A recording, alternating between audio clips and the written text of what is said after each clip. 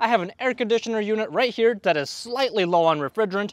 It had a little leak at the Schrader valve. That's already fixed. So all I have to do now is just add some R22 to it.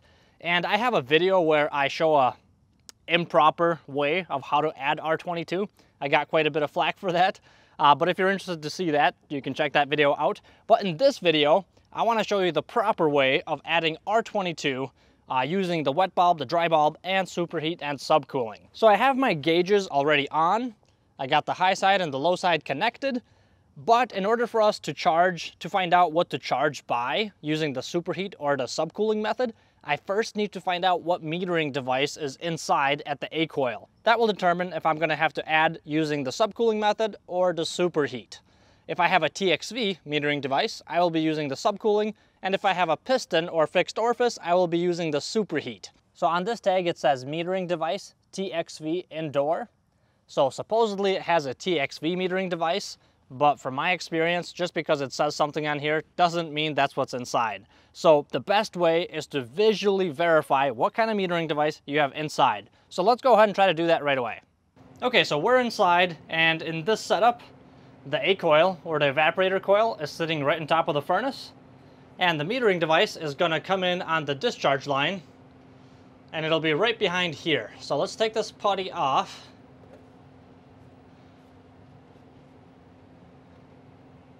And take a look inside.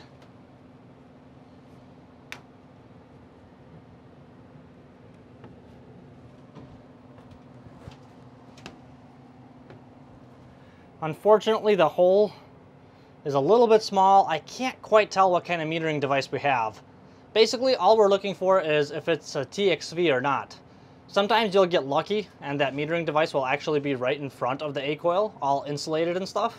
In that case, you don't need to look inside, but in our case, I can't really see it, so we do have to peek inside somehow.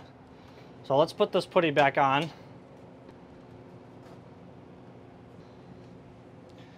And then I think what I'm going to do is just, looks like there's a hole back here. I'm just going to take this tape off. That looks like an easy access point. So one way or another, either you take off screws, bend it a little bit and peek inside, or if you have a convenient little opening like this, or maybe I'll just puncture it. Ever since I started wearing a pocket knife in my pocket, I've never regretted it. So let's see.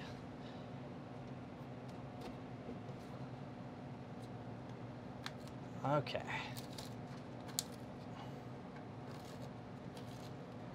There you go. So I'm not sure why this hole is here, but it is, and that's actually pretty convenient for me to take a look over there and see what kind of metering device we have. So I found a little mirror. If you have an inspection camera, then that makes things really convenient. And unfortunately, you're probably not going to be able to see what I'm looking at. But basically, I'm just looking at this wall right here to see what kind of metering device I have. And I'll let you know what I find. Okay, so what I see is a TXV metering device, which is right behind here. So that's what I thought it was, but I just wanted to confirm and make sure. So right behind we have the TXV metering device, which means we're going to be using the subcooling method to figure out how much refrigerant we need to add. So let's put this back. And I'm going to need to get a piece of tape. And we'll just go ahead and tape this back up. Okay, we have another layer of tape. I guess we'll count that as extra insulation. And while we're inside, we may as well get our wet bulb as well. I used to use a UEI psychrometer. Now I use an amp probe. And I've been really liking it. This amp probe it works very nice. So it's a digital psychrometer, and what we're after is the wet bulb. So you do need to get the wet bulb reading from indoors. You can take this reading pretty much anywhere in the house.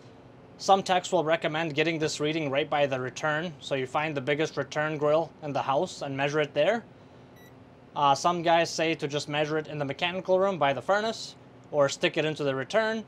I just generally take this reading right by the furnace. So right here we got wet bulb. We could shake it around, make sure it's getting a good reading. let it stabilize.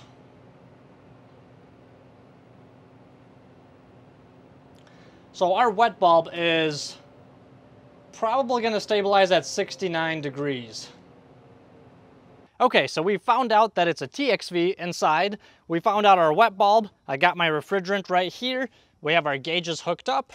I got my meter with a temp clamp. I don't have an infrared gun right now, so I'm going to use a regular old pipe clamp on here. Put that on our discharge, because that's where we get our subcooling reading. I have a video on I have a video on how to read superheat and subcooling. If you want more on that, you could look at that video. Switch that to temp. Okay, so everything's hooked up and ready. Actually, I gotta hook up my tank. And I wanna actually talk a little bit more about this, because on the previous video, the improper way, a lot of people were asking about why were you adding it in vapor? Aren't you supposed to add it in liquid? What's a vaporizer? Etc., etc. So, long story short, if it's a blended refrigerant, you can only add that as a liquid, which means you will flip the tank upside down. With R22, which is not a blended refrigerant, you can add it as a vapor, and that's actually preferred. But the thing is, as you have less and less refrigerant in the tank as you're using it up, there's not enough pressure inside the tank to push it inside the unit. In that case, you would flip it over and use the liquid. Now, when you're adding refrigerant as a liquid, regardless of what kind of refrigerant it is, you want to throttle it in or use a vaporizer. So the vaporizer is basically a little device that turns your liquid refrigerant, you basically attach it to your fitting on your hoses, and that little device turns your liquid refrigerant into vapor before it comes into the unit as you're adding it. So that's a vaporizer, or you can use the throttling method. And what that is as you're adding refrigerant, you want to open your gauge just slightly so that the pressure goes up not more than 10 to 15 psi over the starting point. So wherever the arrow is already at, when you start adding refrigerant, you don't want to open it full blast. You want to just open it so it goes up by about 10 psi. And then you just keep adding like that and making sure that that arrow does not go more than 10 psi from the starting point. And if you're not sure what I'm talking about here, check out my previous video where I opened it full blast as I was adding it as a vapor, and you'll see the difference. So in this video, I'm going to be adding it as a liquid to show you an example of that. I'll flip the tank over and I'll be throttling it in, just opening up slightly and adding refrigerant until we get our required subcooling reading. Now, normally I would use the Supercool slide rule chart to figure out how much refrigerant I need to add. I've lost mine, but that's okay. Right on the nameplate, it says that, it's kind of faded out. You're probably not going to be able to see it, but it says indoor TXV subcooling 13 degrees. So that's our target subcooling. We want it to be about 13 degrees. Everything's ready. In order to add refrigerant to the unit, we do have to have the unit running though. So I'm going to go ahead and turn the unit on, and then we will proceed to add refrigerant until we get 13 degrees of subcooling. And by the way, if your nameplate is completely faded out, or for some reason it doesn't even have a rating what the TXV subcooling should be, then the average for most units is somewhere between 10 to 12 degrees of subcooling if you have a TXV. And also, there's an app if you're gonna add by Superheat or subcooling. This app will work for both of them. I prefer using the chart, but if you're in a pinch or if you need something quick, it's called Supercool. Pretty sure this is the same people that make the Supercool slide rule. So here's the app. This is what it looks like. It has a bunch of charts that you can use, troubleshooting guides and all of that. So you press charge a unit. It asks you what it is. Is it non-TXV or TXV? So let's just say it's TXV. You pick what refrigerant you're using. Let's say it's R22. And see right here, it asks you what your target subcooling is. In our case, it would be 13 degrees. That's what we're looking for. We go to next. And this app makes it really fairly easy. All you have to do is put in the numbers, press calculate, and it'll tell you what to do. So let's look at our gauge here. Our high side pressure is at 150 psi. So let's put that in. There we go. 150. And our liquid line temperature, I already have my clamp on there, is 81 degrees. So let's set that to 81 and press calculate. So right here, it tells me add refrigerant. So basically what this app wants you to do is add some refrigerant, put in your new numbers, press calculate again until it tells you that you're in the green. But I'm not gonna use this app right now. I'm just gonna keep measuring my subcooling until I have about 10 to 13 degrees. Just wanted to show you guys just in case somebody wants to try using this. Or if you know of an app that's even better than this one, I would love to hear about it in the comments below. So to measure subcooling, we're gonna do the gauge saturation temperature minus the line temperature. So we got about 80 degrees on our high side and 81 degrees for the line temperature. So we pretty much barely have any subcooling at all. It's pretty much a zero. So we're probably a little bit lower than I even thought, or maybe the TXV is just compensating for that.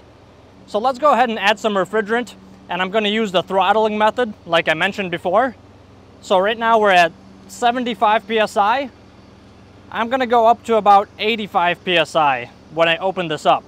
So I'm opening up really slightly. If you open this thing up full blast in liquid, you can slug the compressor. You never wanna do that. So I can close this up again. I'm still at 75, so I'll open it and go up to somewhere about 85, 90 PSI. That's 10 to 15 degrees more than my starting point. And that arrow is kind of bouncing up and down because that liquid refrigerant is getting sucked into the unit. And that's how you throttle it in. You just keep doing this. You add a little bit, you close it, you wait a little bit for it to stabilize. With a TXV, it takes a little bit of time for it to adjust. And then you keep opening it and adding a little bit more, until you get close to your target subcooling or target superheat if you don't have a TXV metering device. So right now, our saturation temperature is 90 degrees and our meter is 76. So we actually have 14 degrees of subcooling right now. So I'm gonna stop adding and just wait for it to stabilize. Okay, so it's been a couple of minutes. This went down to about 89 degrees and this is pretty steady at 76.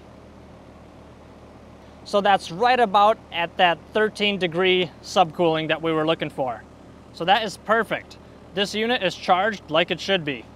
The suction line is sweating profusely, which is also a good sign. And I think I'll just go inside and also take the temp drop, our Delta T, and make sure we have a good temp drop as well, and then we'll call it good.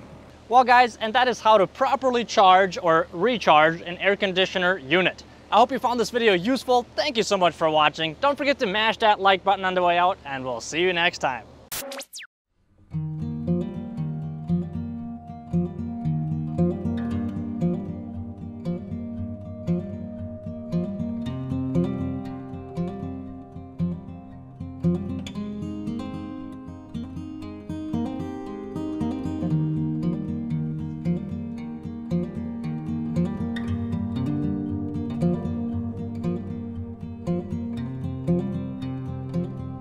Thank you.